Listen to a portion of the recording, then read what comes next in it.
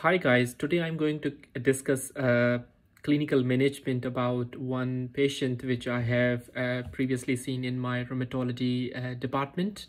It's not about the diagnosis, it's more about a clinical management. So this case is inflammatory myositis. I actually joined this trust in the middle of the October when initially I was contacted by my rheumatology specialist nurse in the second week. So this patient was previously visiting our department with the diagnosis of statin-induced myositis in 2019. And since 2019, she was prescribed on azathioprine 150 mg daily. And she was on a prednisolone 15 mg since 2020. So in the second week of the October, I was contacted, as I mentioned, through my rheumatology specialist nurse. They'd asked if this patient has recently got some weakness, and the GP actually contacted that this patient is going to have a flare of the myositis. So then I have suggested, when I looked the system, patient was not in my room, there was no appointment, it was just my second week in this trust.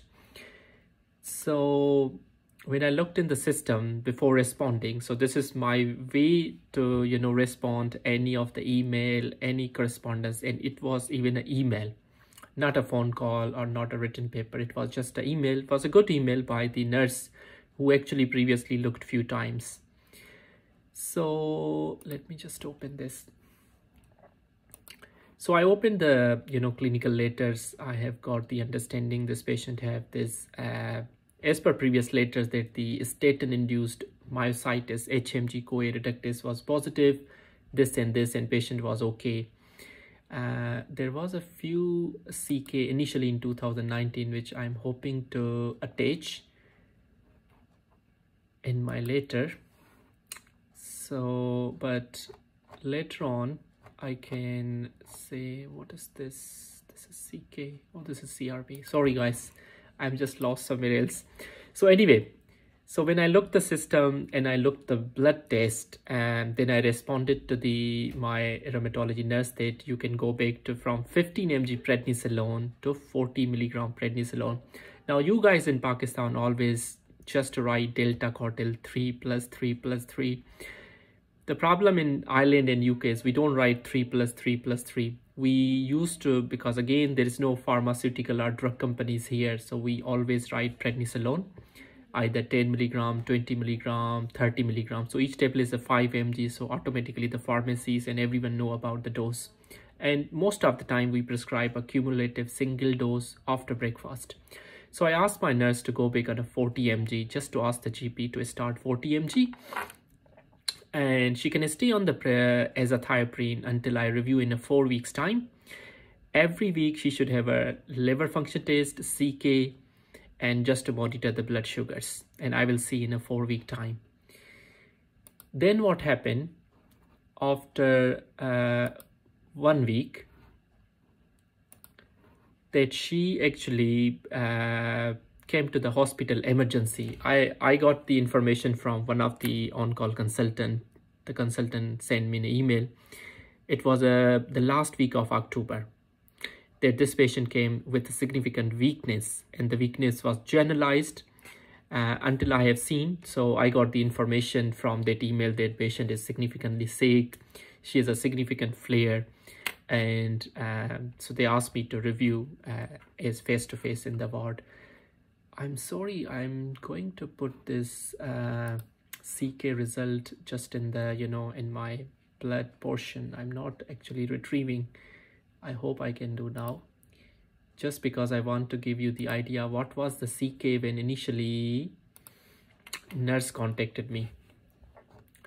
So yes, so I was contacted around 18th of October.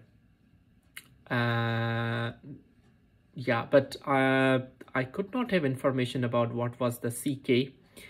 But in 9th September, the patient CK was 666, so 666. And then this patient got admission around 18th. I think patient got admission around 18th to 27th October, but patient is a blood test. And the CK was 2900 and then 3700. 3700 is a peak on 27 October, which I correlate that time when I examined. So patient has a weakness of 2/5 in all the muscles of upper limb, proximal myopathy. She was hardly to move on the bed. Luckily, there was no cardiovascular, involvement and no respiratory involvement. She is a slightly dysphagic, but overall that was a stable, cardiorespiratory functions. So obviously then with this picture, I started on methylprednisolone, standard 1 gram for 3 days. And for this patient, because patient is 80-year-old, she is woman, she is still alive, luckily. So methylprednisolone 1 gram, 3 days, and immunoglobulins, IVIG for this patient as per the dose for 3 days, divided dose for 3 days. Obviously, they used to check here, ESR was high, CRP was high, which hopefully I can attach the ESR CRP. They were moderately high, between 50 to 100. There was no chest infection, urine infection, so the patient was cleared, there is no infection. So after 3 days of this pulse therapy, to be honest, when I went after 1 to 2 days, not exactly after 3rd day, so like 4th and 5th day, patient was walking in the room. So you can imagine patient was hardly moving in the bed. And now after this cycle of the IV prednisolone and immunoglobulins, patient was walking in the room. She was tired, fatigued, but she was walking in the stick. So you see the improvement of this. Obviously, people can give cyclophosphamide, we can give rituximab, but my choice, depending upon the whole scenario, picture, the age is 80, risk of infections, risk of COVID, and risk of sustaining such a medication as well, immunosuppressive. So from methylprednisolone, I tapered, means I started to 60 mg oral prednisolone.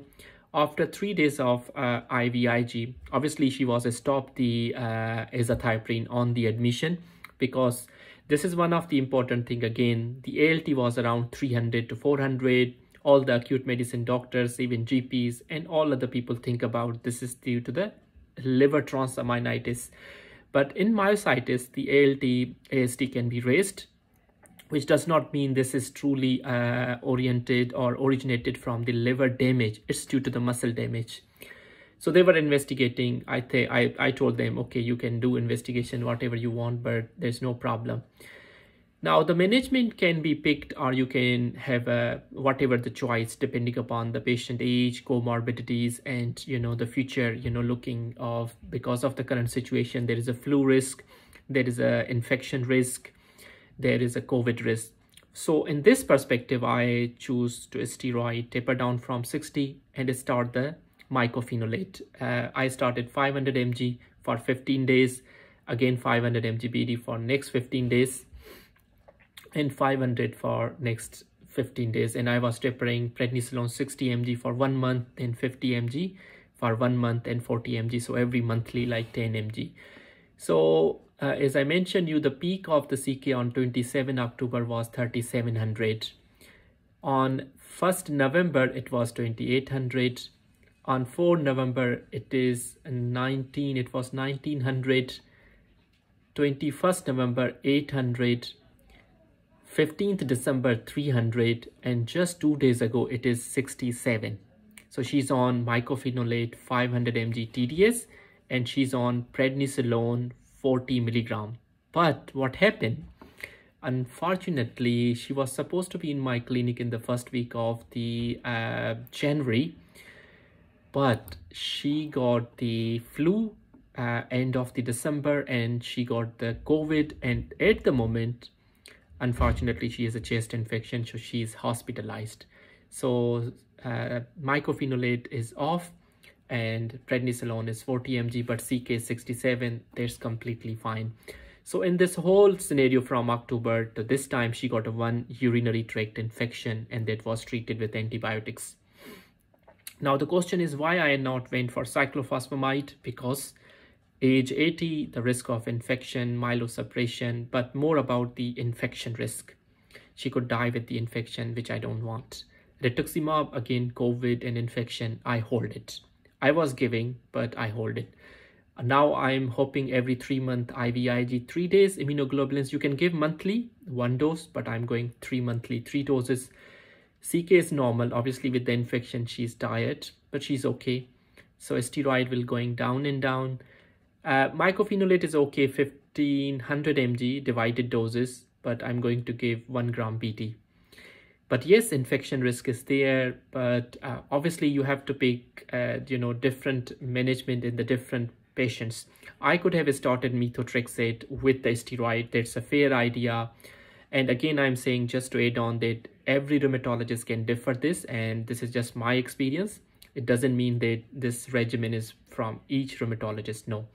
Some people prefer the methotrexate, oral or subcutaneous. That's a fair idea, but because as I mentioned, the ALT was high, GP and no other doctor, even I convinced, no one can start methotrexate. They always think about the ALT, which is obviously a muscle derived, but they think it is due to the liver origin.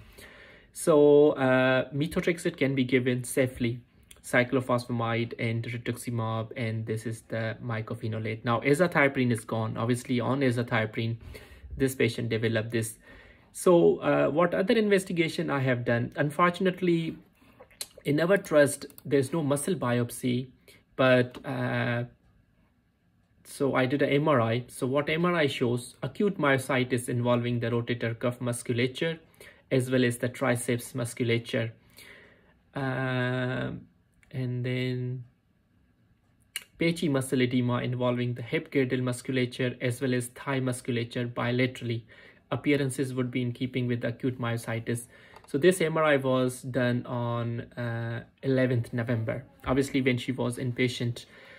Now, once she is stable, I will, obviously we did a CT thorax, abdomen, pelvis for the malignancy check. All the other immune panels which I have seen, there is nothing positive, no myositis. Like all these antibodies are negative. So unfortunately, we did not went for the biopsy, but CK rised. She was previously statin-induced myositis, and with the clinical picture and a good response. So I'm treating idiopathic inflammatory or myositis, more likely a polymyositis, but I will still go for other malignancy checks like a tumor markers, mammography, and something which is still left to check, because obviously sometime when we see the myositis, the elderly people, there is always to rule out the malignancy underlying. So this is all about a clinical management. I'm hoping to attach the pictures, which is very difficult for me, to avoid all the patient names, labels and everything because of strict confidentiality. So this is all about this patient management in terms of the myositis. If this is a younger patient, obviously I could go for cyclophosphamide or versus rituximab, depending upon the, like as a young woman, obviously we use not to go cyclophosphamide because of the risk of the ovarian failure. We still go if they're life-threatening. There's no strict avoidance that you can't go it. There is a treatment in, in that category. You have to, keep. I'm not sure what we give, but there is a medication to give to keep the ovarian failure. Not all people have ovarian failure if the young women, but there is still chances. So rituximab usually safe in the younger population, but methylprednisolone is the one of the urgent and important. But in this situation, I would say the IVIG immunoglobulins also did a remarkable improvement.